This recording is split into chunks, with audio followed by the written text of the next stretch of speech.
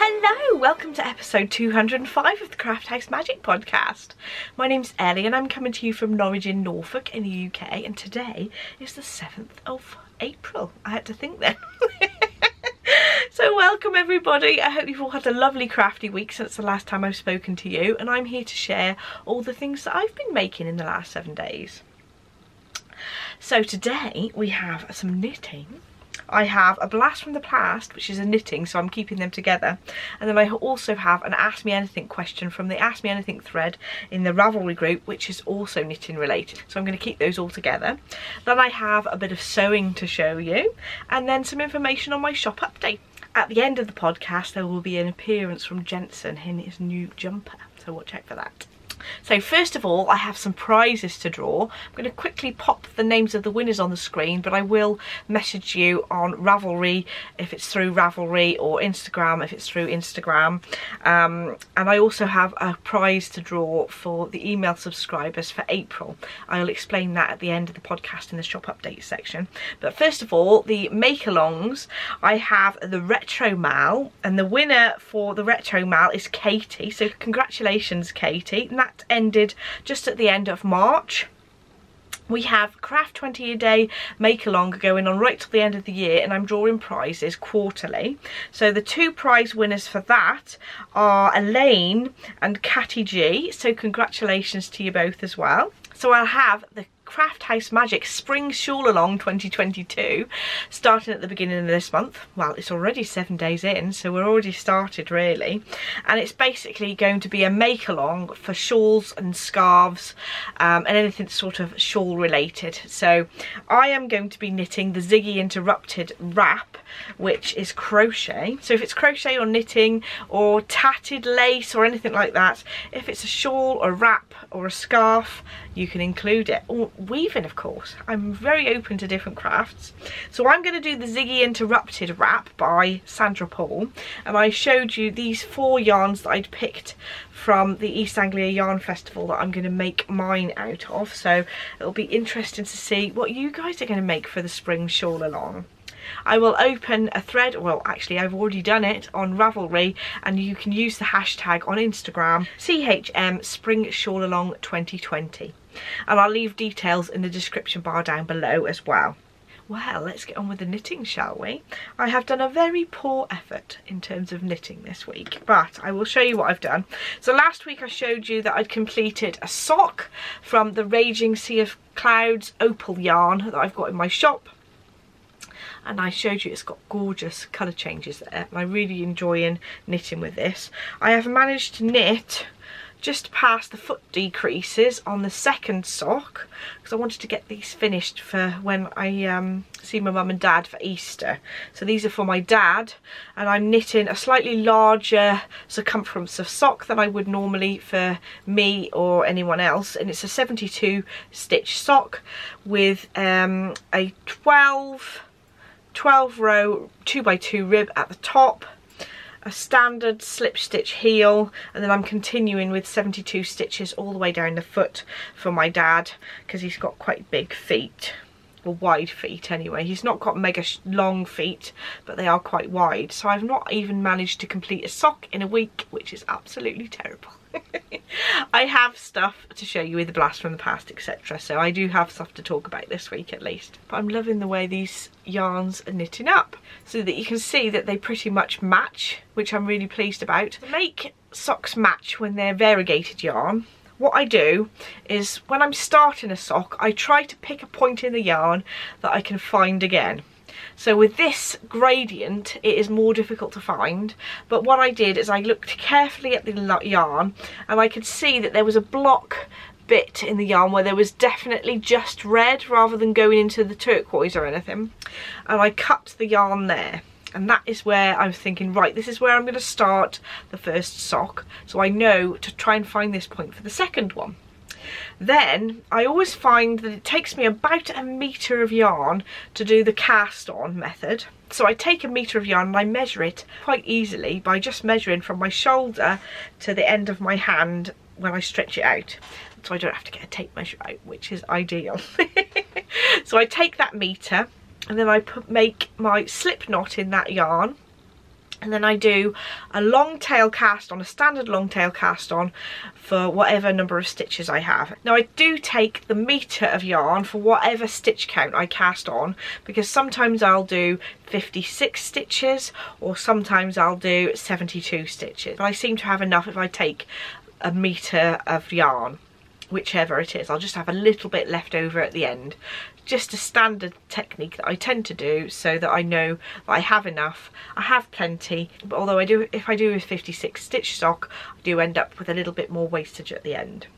But then when I've knitted my first sock and I come to do my second sock, I'll pull off the yarn off the ball until I get to that point where I've cut where the beginning of that red starts, so that I know that I'll pretty much have an exact match. And it will work a lot easier if you've got a self-striping yarn where you have definite colour changes. If you look at Helen's yarn that I showed you last week, there's obviously very distinct colour change lines, so I'll cut it between two colours meet, and at that point I can really tell that I'm going to be able to duplicate the second sock exactly the same as the first. And I just keep a track as I'm knitting the sock. I keep putting it up against it and thinking, well, is that an exact match? And I transfer to the heel flap at the same point. And I'll also check when I get to the point where I pick up the stitches around the heel flap, and just every so often I'll just keep checking that I'm keeping on track. Obviously, because I'm doing a variegated yarn, I'm doing that check a lot more often than I would if I'm using a yarn that has definite stripes. I'll just need to sort of check that when I'm picking up the stitches on the heel flap, for example, that it's turning out the same.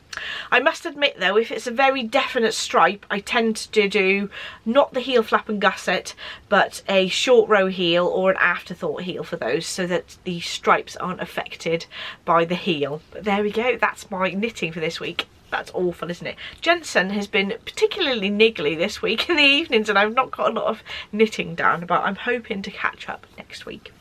I must say, before I go on to the next section, next week I'm not going to do a podcast. I'm going to have a week off because my parents are coming to visit. So it'll be nice to sort of spend a bit more time with them. I will return with lots more projects the week after. I should be able to set myself up so I've got plenty to show you in the coming weeks then. So I have a blast from the past to show you next. So this is the Transportation Scarf by Tanis Gray, and I knitted this possibly a year or two ago, and it is out of the Knitting Magic book from Tanis Gray. I will show you it in a minute because the question I've got next is related to the book, so I can show you it properly.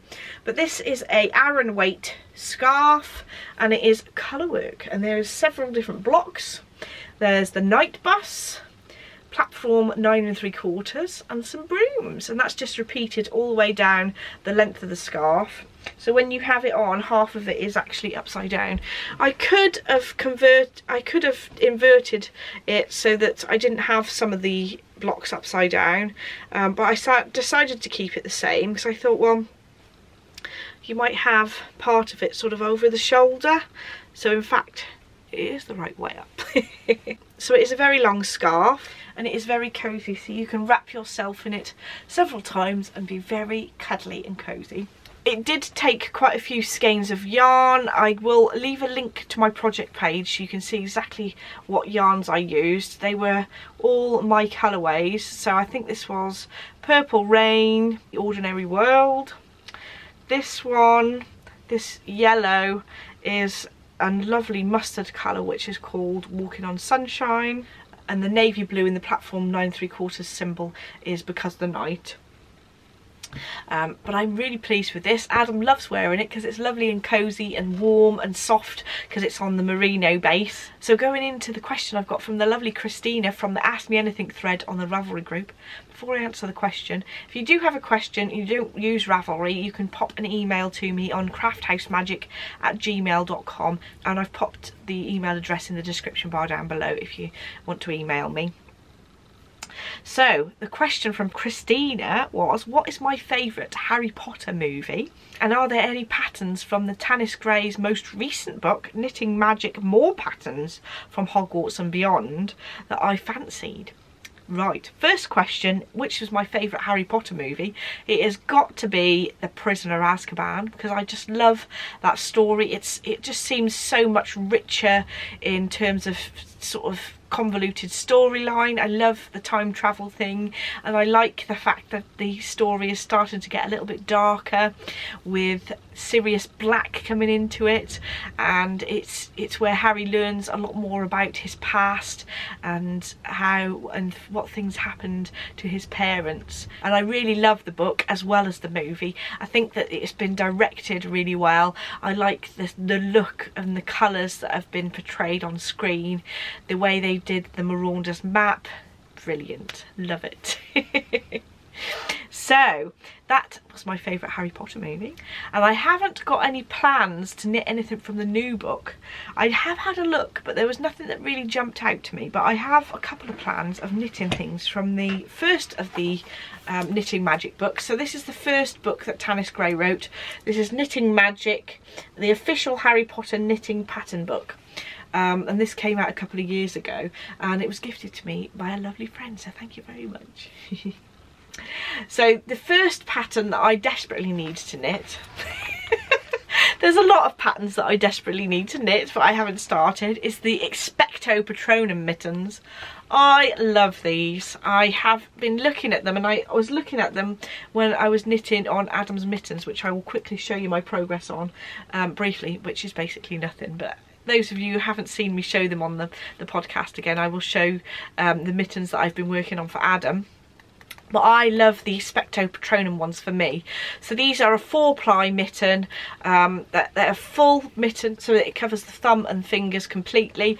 But I thought that I might modify the cuff, because I do like a cuff that is slightly more sort of fitted. So I thought a ribbed cuff would be really lovely. So I have started knitting, and I've completed one of the Great Ambition mittens, and this is for Adam because he is a Slytherin. And it's got the snake in an S shape on the front, and then on the back you've got some diamond shapes, and then there's another S on the thumb as well.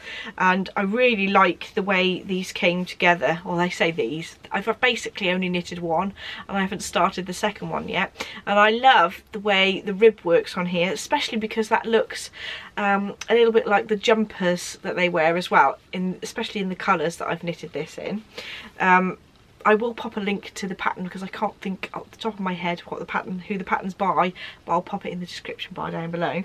So I thought it would be really nice to have the Expecto Patronum mitten with the rib on as well. And I do like the colours that they are in the pattern book. There are a couple of other things that I really like, but I don't know whether I'd necessarily wear them. So I don't wear an awful lot of jumpers, but I do like this jumper on the back with the time turner around the yoke. So this book, I definitely recommend it because there are quite a number of patterns that I really like. The second book, there are some really nice patterns, but nothing that I think that I would really desperate to knit. But I might change my mind. I might go back to it in the future. So thank you for your question, Christina. I'm going to take this off because it's absolutely boiling. So now I have my sewing section of the podcast, and I've been doing some sewing for the charity. So I've been making some syringe driver bags along with my local quilt group for the hospital. So a syringe driver is a mechanism to administer medication to people who are in hospices. So people who are really ill, and they put the syringe driver in these bags, and they can have them over their body so that they can walk around with the syringe driver on them so that they can still be administering medication. Or they can be hung on the end of a bed to hold the syringe driver where it's needed. So these are made using a pattern that I found on the internet to do with charity making, charity sewing. So I'll leave a link to those in the description bar down below. I did make some modifications to mine though, just because I make a lot of bags, so I decided to do it my way, but in effect it's made it the right size for the syringe driver to go in, and the strap is actually attached in the same method as the pattern suggests.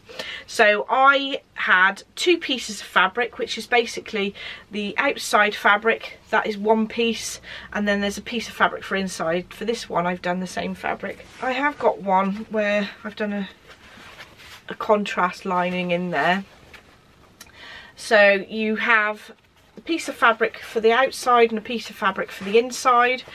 I actually did it so that I joined the short edges of the lining and the outer fabric together, putting the right sides together, sewing those short edges, and then moving the fabric so those short edges were sort of in the centre, and you had the inside of the fabric one side and the outside of the fabric the other. Stitched down one side completely, and then the other side I left a gap, turned it the right way round, stitched that gap closed, popped the lining inside, and then top stitched it on all the way round, 1/8 of an inch from the top. And then I've just made a strap by folding the fabric over into the centre and then in half, making sure that the ends are folded in as well. Stitched that down all the way round on the handle separately, and then I've attached it to the bag by popping it on the bag and stitching it down. So there we go. So the original pattern I got said that if you actually put the outside and lining piece together, stitch all the way round apart from a small gap, turn that round and then fold it so that you have the bag shape, and then stitch 1/4 of an inch from this edge and 1/4 of an inch from that edge, so it forms a bag. So you end up with some sort of piping around the edge, which is equally nice. It's just that I like to mix things up a bit. So I've made 4 of those. I had some different fabrics in my stash which I mixed that I thought went well together. So I had 2 exactly the same there. I had some fairy fabric which I thought was particularly sweet. If you look really carefully, there's some fairies in an embrace there, and a number of other little scenes all in the foliage. And that's all in the same fabric, that particular one. And then the one I showed you in the beginning with the hyacinths on. But I thought I'd use fabrics that I think they're pretty, so that actually it's really nice to receive something that's a pretty pattern as well. So I did those, and my quilt group have been making a whole batch of them, so those will be taken to the hospital in the next few weeks. Like I said, I'll leave a link to the pattern in the description bar down below, but I check with your local hospital to see whether those are the dimensions that they require for your syringe drivers in your local hospital. So I have my shop update now. So last week I decided to draw a prize every month for those of you who subscribe to my email subscription on my website. So to go to that, you need to scroll to the bottom of my page on my website, and there's a box at the bottom. If you pop your email in there and subscribe to my email notifications, you'll get an email every time I do a shop update, which is probably about 2 times a month. I try not to bombard you with too many emails. And it just shows you when I've got new things on the website, and when the yarn clubs are available, etc. So the winner for April is Maureen. So congratulations, Maureen. Obviously I won't give your complete details over the podcast, but I will send you an email via the email address that you subscribe to, and I will get your prize sent to you as soon as possible. I will leave it as a surprise to what I send you, but it will probably be one of the latest yarn clubs. So congratulations, Maureen. Every month I will be doing a prize draw, so you could be a winner as well. So I also wanted to mention that the May yarn clubs will be available on the 22nd of April until the 1st of May, and they will be shipped on the 13th of May. So that is the May yarn clubs. So those of you who purchased yarn clubs from April, they will be shipped on Friday. So look out for those. So last of all, I have an appearance from Jensen in another handmade outfit. So over to you, Jensen. Hello, Jensen. Are you going to show us all your new jumper? Now this, oh yes, this is the Flax Light by Tin Can Knits, and this is actually a 1-year-old size, and he is in it already. Some of his other jumpers he's grown out of, so I thought I'd try him on just to see if this one would fit, and it actually does. He's got a bit of growing room in it, I think, but it's nice to have one that's not too tight or anything, so that's lovely. Thank you very much, Jensen.